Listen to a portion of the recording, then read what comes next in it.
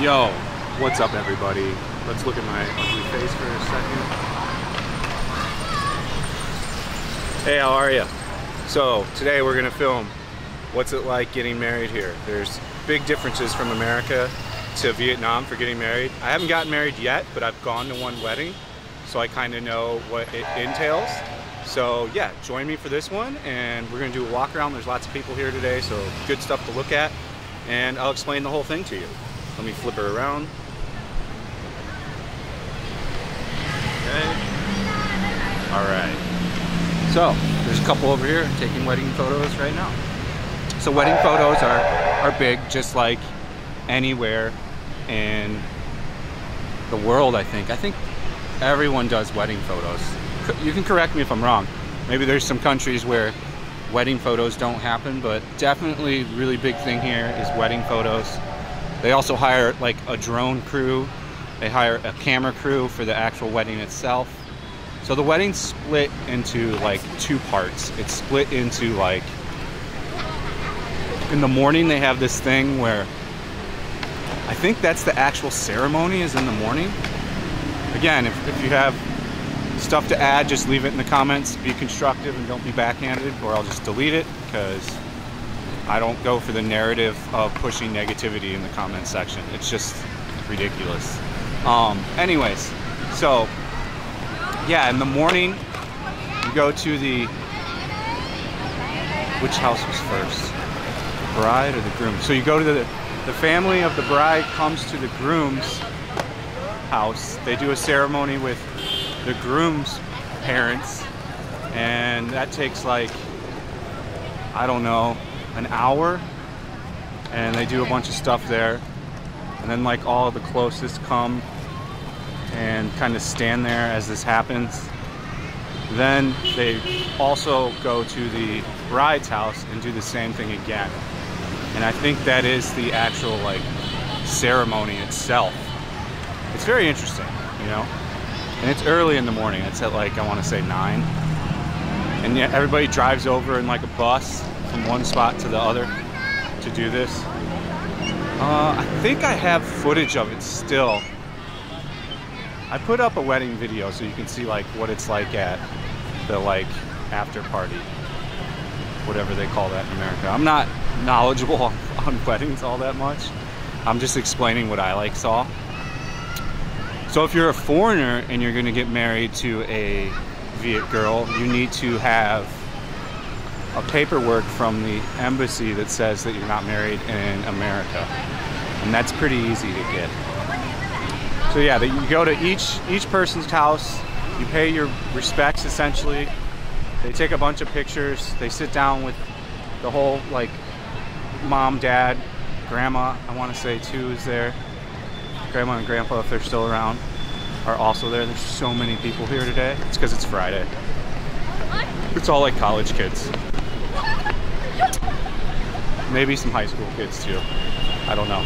I can't tell those ages anymore because, yeah, I don't fraternize with with younger people. So, and I'm old now, so it's difficult to tell the difference from ages now. There's a lot of people here. It looks like, Xin chào. Looks like a lot of high schoolers though. There's a pig over here. But yeah, it's a pretty interesting process. Xin chào. Hello.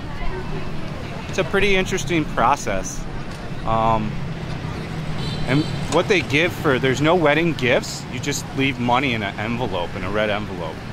So like, it can be profitable where you can at least break even or make a little profit here on a wedding if you do it right and have enough people come and don't go crazy on the food and count the tables right when you're doing the food. I'll get into detail about that as well. But where was I? I lost my position on where I was at. So yeah, each one goes to the bride and grooms. We're gonna go up here and shoot a video next of walking around this thing after I'm done shooting this one. So after that process, there's like a break. Like what we did at Wyns house is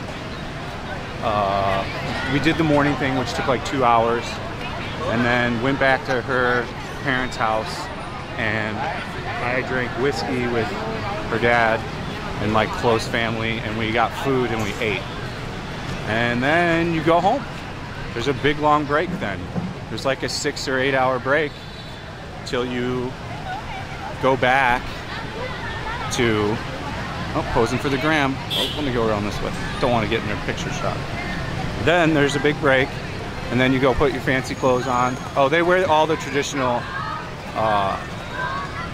Viet wear during the first part in the morning. The Aodoi, I always fuck up how to say that. And then so does the guy. He dresses up in like old school Vietnamese like formal dress wear. It's really interesting. I think I have footage of the beforehand. I'm pretty sure I filmed everything. I don't know if I still have it though. Possible. Xin chào. Hello. They like to use hello. All the kids like try to practice their English. There's nothing wrong with that. It's a good idea. They're starting to get better teachers for these kids. Like now, it used to be all Viets taught these kids English. So like a Viet that's like in their 20s and older learned whatever English was taught in school from like a Viet that really didn't know English too well. So now they're getting much better. Like almost anyone under 20 knows like English here pretty fluently if they go to any kind of decent school. So what else can I discuss on this? Where was I at? So yeah, there's a long break, like a 6 hour. So like we ended up going home after having drinks and lunch with Ba and Winnie's close family. Lots of pictures were taken. I think even more than at an American wedding. And then there's the after thing. I can't remember the name of what we call it in America. Shit. Sometimes words escape me when I shoot a video. It's insane. Nice. But yeah, so like the big party afterwards, they rent like a hall, and then each table costs like anywhere from like $1 million to, I want to say 5 million. I'll correct that in the comments if anything I say is off, because I'm doing this off the cusp of my head, so I don't know. Xin chào. Yo. So yeah, then the ceremony is like really fast. It's really mind-blowing. Oh, she went down hard. Hope she's not hurt. Yeah, these things are dangerous, guys. If that was me, my hip would be out. Here's Spider-Man. What's up, Spider-Man? Hello, bro! So yeah, the ceremony is really short. Not the ceremony, the after party thing, where ours is usually really long in America. It's like an hour, right on the head here. They rent a hall. It's got a bunch of tables everywhere, seats. You sit, you get a dinner. It's like a 3 or 4 course dinner, if I remember right. After the 3 or 4 course dinner, there's like, they do singing and stuff like this as well. Like Wyns' brother like practiced karaoke for like a year ahead of time and sung like a whole song to her, and then they did like a flash dance that they practiced for like 6 months as well. It was crazy. There's footage of that if you go look back on the wedding video that I did a long time ago, maybe 6 months ago, 8 months ago. It kept like all the music that they played, like YouTube wouldn't even let me put the video up. Like, never mind demonetized, they wouldn't even let me put it up, so I had to just keep chopping it up. It was very annoying on that video because of YouTube's policies on music. But it's cool that the thing only lasts an hour at night. I was like, all right, this is legit. Maybe an hour and a half, but I want to say it was like an hour. It was the food, it was singing the songs, flash dance, like big champagne toasts, and the whole time there's a drone flying around inside. There's like a drone guy like shooting drone footage, and then they make this crazy movie for you that you get at the end. But I think it costs anywhere from like 10 to 20 grand. I mean, you could probably do it cheaper for like 5 grand for a smaller one. It's the food that really drives up the price, from what I understood from what Winnie explained to me. But it's pretty cool that it doesn't take that long. Like, I've never been a fan of weddings in America because they take your entire day. Like, and this was just 2 hours in the morning, and then like, let's even say 2 hours at night in case I'm off on the hour. But I felt like an hour, hour and a half to me. It was literally just food, a few flash dance songs. No, everybody's watching me film. You gotta have balls when you become a YouTuber, by the way. For any aspiring YouTubers, you've just gotta shoot, shoot, shoot, and shoot, and continue to shoot, and shoot more content, and shoot more content. And the better you'll get at using the camera, talking on camera, all the things that, yeah, that would be associated with that. Here's a little girl. She runs fast. There's lots of young chicks here. It's insane. This must be like a high school or college kids. I don't know. They look high school to me, but somebody in the comments said they're college. They don't look college. I mean, it's possible. But La Pizza is getting slanged everywhere here. She's making one right now. Sheila. Now she's telling me to leave. It's because here they don't want to get filmed because they're technically not supposed to be here selling their Delat pizzas. I don't say the Viet word for it because, yeah, I haven't studied Viet yet, guys. So once I do, it'll get better, and I'm gonna start making time to learn Vietnamese, and then I'll really clamp down on it. But like, now that I'm shooting 5 to 7 videos a day, it takes up my entire day. Like, plus I have to go run, plus I have to go work out. I have to do like my body maintenance as well because I was getting a little chunky, and I'm starting to reverse time on that again. You know, I've been steadily dropping weight every week now. I think I'm down like 15 pounds overall, maybe 17. I don't use a scale. I can just, I've been fat and skinny so many times in my life. I can tell when I lose weight and when I gain weight, and by the way clothes fits and things fit easier and shirts aren't as tight as they were. Some old hotties. Taking in the traditional Vietnamese ao doi. I don't know how I never say it right. Sorry, Vietnamese. But yeah, overall the experience was great.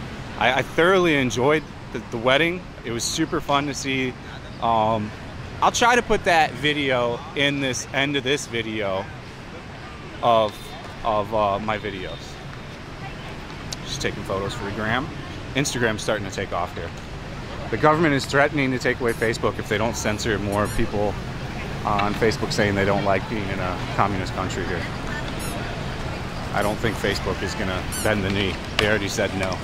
And I don't think, it's their largest platform here, so it wouldn't make much sense to get rid of their literal largest platform that they have here for social media. Facebook is the king here. I don't use it personally. I don't even have Facebook. I haven't used Facebook in like 5-7 years. I don't even know how long. I reactivated it when I got here, but then it got locked me out, and it was tied to my old phone number. I was just like, fuck it, I'll let it go. But yeah, there's a couple right there. That's what brought this topic on today. I was just sitting here thinking of things to film, and boom, I saw the couple getting the photos taken. But yeah, you usually make back what you spend on the wedding as long as you don't go crazy.